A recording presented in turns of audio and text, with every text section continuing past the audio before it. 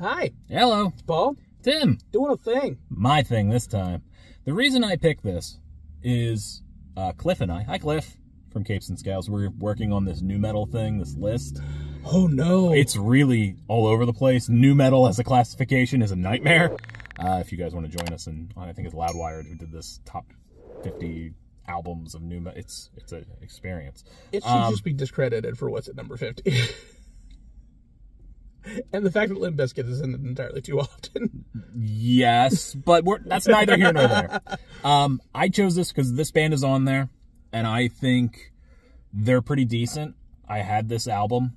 You don't know you would know their big hit, which was a cover, but this one you don't seem to know. We're gonna do this one. It's Orgy's Stitches. I think really the only real shame of Orgy is their name is Orgy, so they're probably not blown up as big as they would have been. It's tough, man. Name like that is good and bad. Yeah. But we're going to do that. So I got reminded of it because of this list. I said, hey, I don't know if anybody reacts to Orgy, but they were good. It's kind of tough to get a lot of people in on Orgy. Yeah? You think so? Idiot. Anyways, I don't think it's as tough as you think. Look, my brain was just like, say the joke. I know it's bad, but say the joke. And then we got out there, it was just like, brain was like, that was worse than you expected it to, wasn't it? It's not your worst. It's not your worst. It's not my worst. It's not. Far from my best, though. Yes. Let's go. There's a best? I think that there's a best. I know you do. I think there is definitely jokes that I have done that you have not cringed at or you laughed at. Have any of them been captured so future generations can see them? I bet they have. I bet they haven't. Anyways, we're going to do this one. This is new metal with like an industrial kind of lean, which I love industrial. Okay. So this definitely appeals to me. All right. Ready? Yes. Museum of the late 20th century technology art form. Deconstructionist music video forensic dissection. Please do not touch the exhibit. It's an Andy Dick.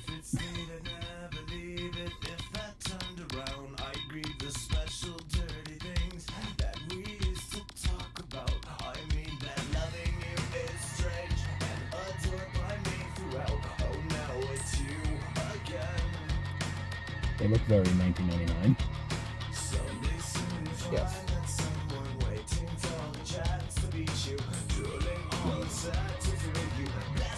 They look like new age versions of the It's Gonna Be Me videos.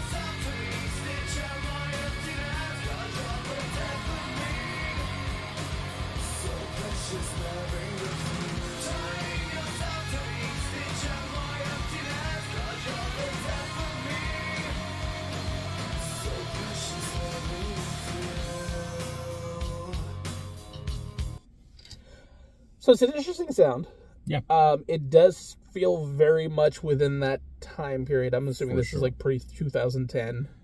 Oh, this is like 99. Oh, okay. So yeah, so this is... I think this is 98, 99. Yeah, so this is very much in that that realm of like music I'm very familiar with, and it all kinds of bleeds together and sounds the same. Not that this sounds the same, but it has a very distinct sound. It's of that time. That goes with that time. Sure. It's not bad. And it's just, like I said, like, when I see the guys, like, standing there and, like, squared up, I'm like, my brain is like, it's gonna be me. It's that good video. Their drip is insane in this. Yes. Look at that 90s. Yeah.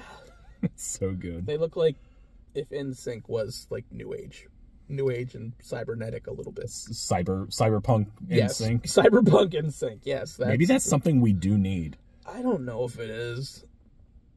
We gotta tell them. They don't know that's what we need. They don't know? We gotta let them know. Okay. No.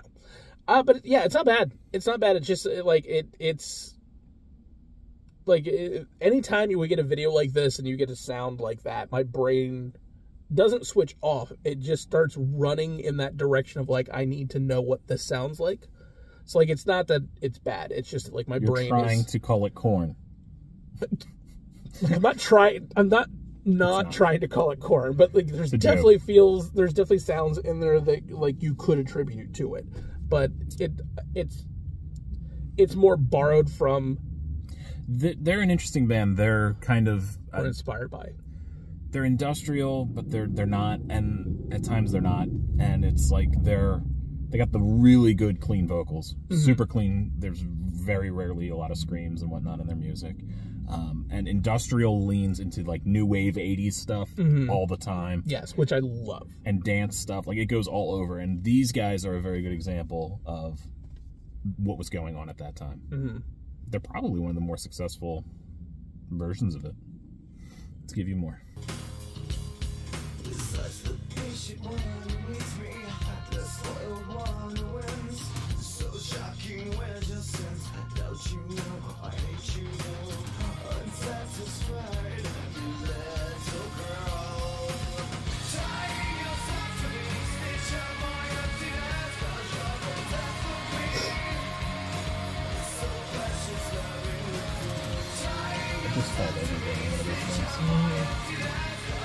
No balance. I have really bad balance. There's no way I'd be able to stay stationary there. I'd be falling over all the place.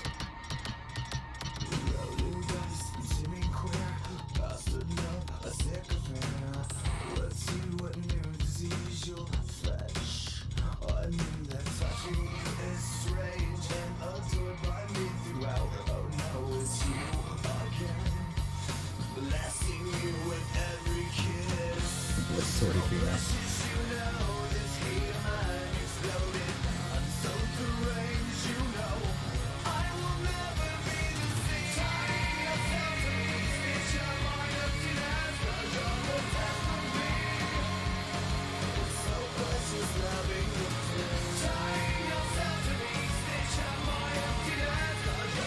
The guitar is very weird, but yeah, that's a really good song. I like it. Yeah. Bass getting some business.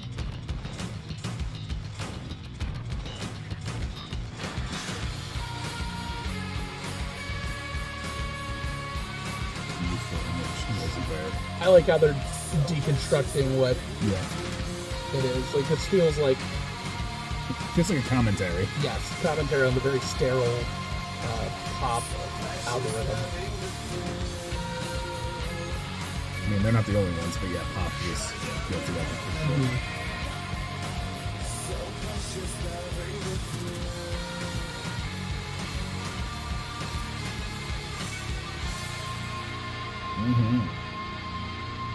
So there you go. Got a little industrial in there for you. I mean, the only real other industrial we did on here was Fear Factory, which is a very different end of industrial. I don't think we've tackled it too much beyond that. No. So I figured this was the nice way to do it. And it was fresh in my mind because of Cliff. Yeah, it was pretty good. It wasn't bad. Like you said, I liked the video. The video was interesting, except the little cube thing, like... Yeah. Just like I would die in that. Just fall over once and eternally fall over. Yes, I would just continually be falling over until at some point, like, I snap my neck. Like, it's what would happen. He died as he lived, falling over inside a weird cube. But yeah, it was kind of neat. I liked it. I did like how they approached the video. It's good. It's a good video. Yeah. There's really not a lot I can say about it. Like I said, it's good. There's definitely sounds that like remind me of other stuff, but like that's kind of how everything was in the in that era. You like the guitar and the effects? Yeah, the guitar was really nice. I like that a lot. There's a lot of things they could have done to that guitar. I don't want to just say it was this. Yeah, I'm not sure. There's probably a million pedals and other effects that went into that. But yeah, really, but yeah, that was neat. Like the only problem with stuff like this is that unfortunately, like, there's a very short list of what you can go through, because likely you're going to run into something that I do know, or there's just or they just weren't around long enough to develop a big list of songs to kind of go through. Right. But yeah, I mean, the era itself is interesting. Like you guys have been talking about that list a lot, and some of it is really, really good, and then some of it is really not. Well, Cliff didn't know the band Orgy before he actually sat down and listened to it, and he was like, "I don't think I'm looking forward to Orgy." I go, "Oh, you're not familiar with them?" He goes, "No," and I said, "Oh, you don't have to trust me. Out of everything on this list, you don't have to worry about Orgy. They're fine." And I was right, because I've gotten farther. And oh my god, that list! Oh my god. You don't like Crazy Town? Yeah, Crazy Town's on that list. Dude, Butterfly is easily the best song on that album. They were correct to make that their single. No doubt. No doubt. That was the best.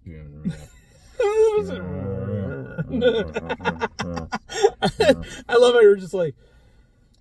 Now to be fair, let me know if there's a good Crazy Town song, because I know they still make music. If there's something you're like, no, you don't understand. They got better. They got better. I don't like them. I saw them with that album that had Butterfly. They were at a show. I sat through it to see what other band it was.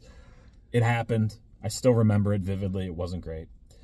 So if that got better, let me know. So like Rebecca Black. So like if that was their Friday song, and then suddenly 10 years later. Because I don't think Butterfly's a bad song in the grand scheme of things, but that album, oof. They're just trying to do a lot. They're like, thanks. I came to Orgy to hear about Crazy Town. They're doing so many things that other bands kind of did better. Mm-hmm. So this did very well. I liked it a lot. Yeah, it's good stuff. So let us know where you want us to go. Give me some industrial maybe that you think Paul won't know. Mm-hmm. There's a lot of heavy hitters of industrial yes. that I haven't hit yet. I'm just kind of debating which one to start with. Yeah, around that time, I think I was really heavily into country and pop. So like, oh yeah, I was leaving the rap scene ish. Like my musical tastes were all over the place. They still are, bud. They still very much are. Like I listen to a lot of just terrible music. No, I'm not going to say like terrible the music. There's just I listen to a lot of and this React channel has not helped that in any way. No. it is no, broadened. Yes, for sure. What it hasn't narrowed down anything. I've learned of K-pop.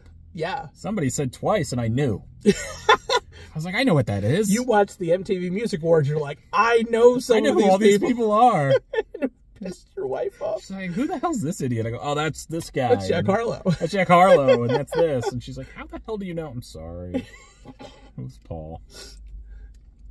But anyway, like, subscribe, all that kind of fun stuff. Catch him out on Capes and Scowls. Yep. Check me out on Twitch and on Campfire Ashes. Campfire Ashes is our crossover. Campfire Ashes podcast. Links to the original music video are in the descriptions down below, as well as our merch links and our Patreon for a lot of new stuff that you might find. Little extra bonus videos and a lot of videos. You'll definitely find them there. They're there. A lot of videos got blocked. It happens. It's part of the game. So yeah, we'll catch you next time. Yep. Bye, everybody.